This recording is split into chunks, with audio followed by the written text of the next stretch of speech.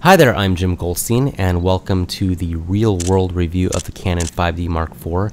In this segment, I'm going to be discussing the dynamic range capabilities of the camera, and I'm also going to put that in context to the dynamic range of previous Canon 5D bodies, including the Mark II and the Mark III. And let's start out really quickly by looking at an example photo of the Canon 5D Mark II.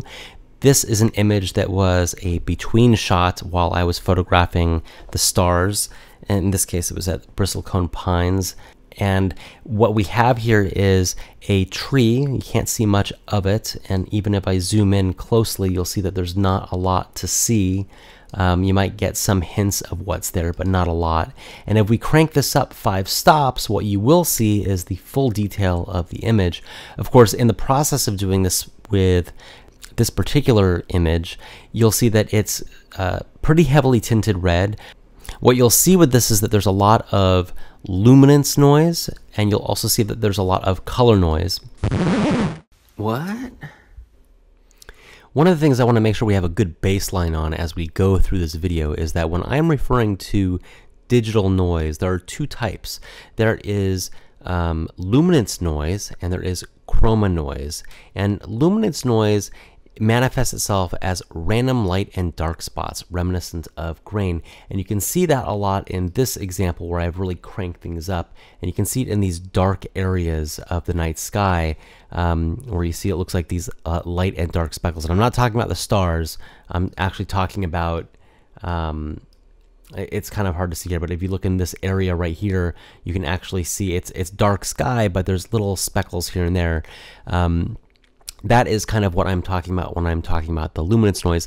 As far as chroma noise or color noise, which I refer to it as because it's just easier to remember that way, if we look at this example where I overcrank this image, in the shadows you can see that there are these speckles of green, red, purple, or blue, and that is the chroma noise or color noise. It's basically random coloration, and it often appears very unnaturally. So these are the 2 types of noise that I'll be referring to. I think it's really important to know that digital noise results when an image sensor has difficulty discerning wanted electronic signals. I covered this in my ISO performance video as well, that the unwanted electronic signals used to reproduce the image is created from random background electronic signals. And digital noise patterns vary from image to image and are most clearly seen in midtones and shadows where less intense light signals are being registered on the camera sensor. Digital noise can appear fine or coarse depending on the magnitude and frequency of the noise signal in an image. I think for the Canon 5D4, as the advent of the on-chip analog to digital conversion is improving the performance in these areas considerably. You can get a lot more out of your image at higher ISO settings with the new Canon 5D4 thanks to the ADC. You couldn't necessarily get the same results at the same ISO in these older generation 5D bodies. You can see detail pretty easily, but you also start to see at this extreme correction in post-production starting to get some lines and some texture and patterns to the overall image. Of course, you can see a lot more of the Milky Way and you can see a lot more of the tree, but the net result overall is still pretty extreme. It's a pretty strong negative here. And if you compare the 2 really fast, you can see how this is pretty much like a night and day situation. Now, if I go back and I say, okay, let's go to the next generation of camera, this is between sequence shots of star trails at a location where there are some petroglyphs, and you can't see the petroglyphs because the foreground is so underexposed. But again, if you crank this up 5 stops, you'll see that you can get the detail on the front. You're going to get a lot of the color noise and a lot of the luminance noise as well. And equally to the 5D2, you're pulling out more detail. There seems to be a great deal of dynamic range that you can have, but they each have their own characteristics in terms of what is wrong with the image as a result of the sensor technology from generation to generation. If we jump to the 5D4, let's go to this one, which is really severely underexposed, far more underexposed than the previous images. At f8 ISO 100 and a 2.1 second exposure, well after sunset, it looks pretty much dark. You might be able to see some hints of the sky in the upper portion of the image, but if we crank this up 5 stops, it looks like a very good image, with the exception that you're starting to see far more defined patterns and lines in the image when you crank your image up 5 stops. If you zoom in, just like with the 5D2 and the 5D4, excuse me, the 5D2 and the 5D3, you are seeing luminance noise, you are seeing color noise, but it's not nearly as pronounced. That in itself is great, but the downside here is that you're seeing these lines, these patterns. So even though the Canon 5D4 has the capability to pull out so much detail out of the shadows, that doesn't necessarily mean that that's what you want to do. What's going to be more important to you is noting where the sweet spot is in terms of the performance of the ISO sensitivity. Given the new the new expanded ISO range of the Canon 5D Mark IV, I would spend more attention to that. And this is more eye candy in terms of what you can and cannot do with pulling out detail of the shadows. Of course, when you go to a more realistic image, let's go to this one, where it does look underexposed. I would like to salvage this image. I would like to be able to do a little bit more with it. If I go ahead and expose this almost 2¼ stops beyond what the exposure initially was, it looks really good. If I zoom in, there is some color noise, but there's also luminance noise, which you would expect, but it's not anywhere near to the degree that we see when we crank things up 5 stops. And this is a longer exposure, so the detail in the foreground is going to be blurred and soft. But if you're in another situation where you are in low light and you underexpose a faster exposure, you certainly should be able to pull out detail and have a very sharp image. One thing that I think is important to note as I'm going through these images is that you're not going to want to crank every image just because you can. In this particular example, this particular photo was taken with an ISO setting of 160. It's actually showing an ISO invariance test. Now, what is ISO invariance? It's when you use a lower base ISO setting that is known to perform well in regard to noise, even at the cost of underexposing your image.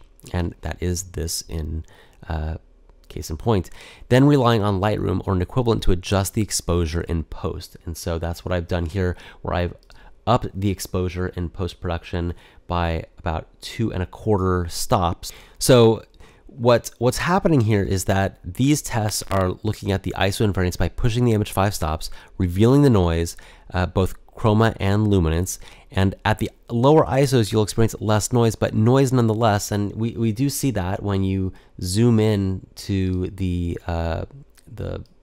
corrected image, you still see some, but it's not grotesque in any way, and it's not a distraction. The characteristic to note when pushing an image to these extremes, though, is not only the amount of noise, but the larger patterns of noise across the image. And that's what I was highlighting with this other truly extreme example where you see these streaks running through, because that's showing a larger pattern of noise that is too distracting to make the image worthwhile in using. Now, while it's nice to use cameras with good ISO variance performance, it's still a best practice to push your images less in post where you can and just get the exposure right in camera. Hey, but we're all human and we like to push limits from time to time, and having a camera that's capable of great ISO invariance where you can really push things is one of the reasons why we look at these videos and we want to see how good the camera is, because you never know when you're going to need to use it. And of course, that is why we love to see how far we can recover shadows in our images.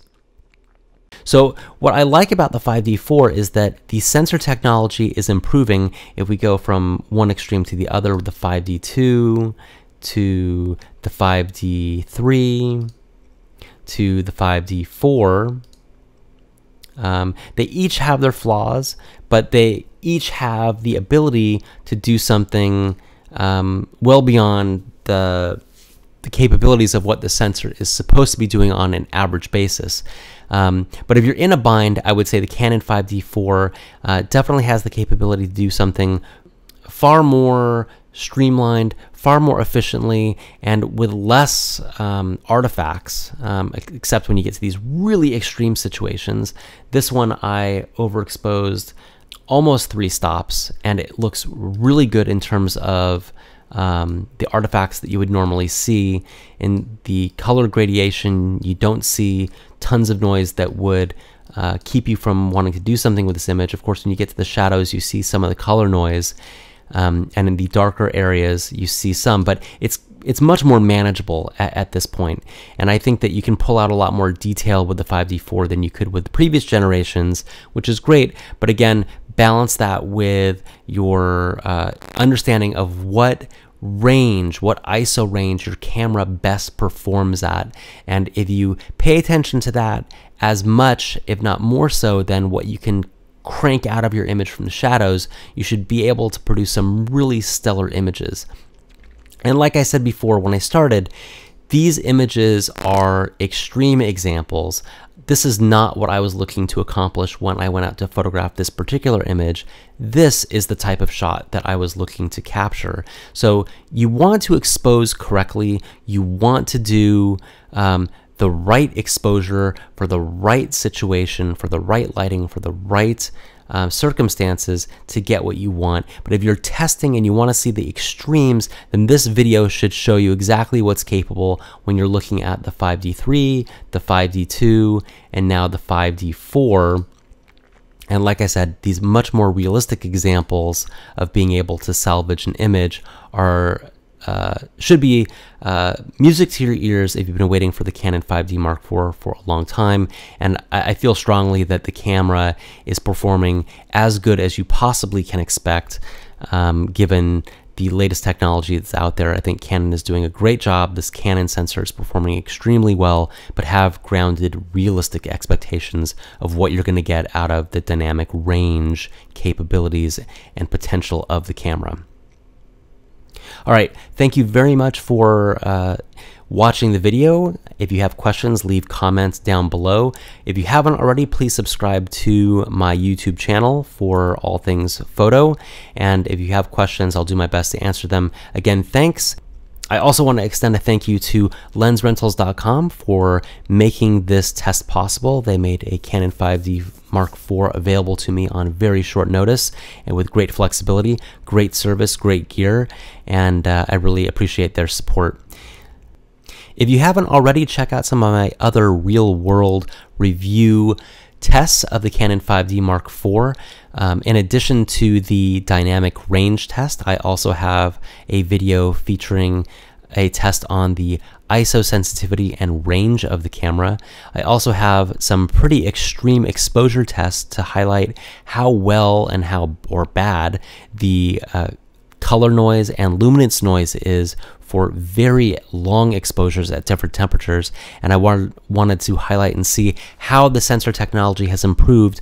So check that out. That should be really interesting. I also have an example video of how you can use the dual pixel RAW files with DPP to make micro adjustments. Check them out, and thanks for your time and watching my videos.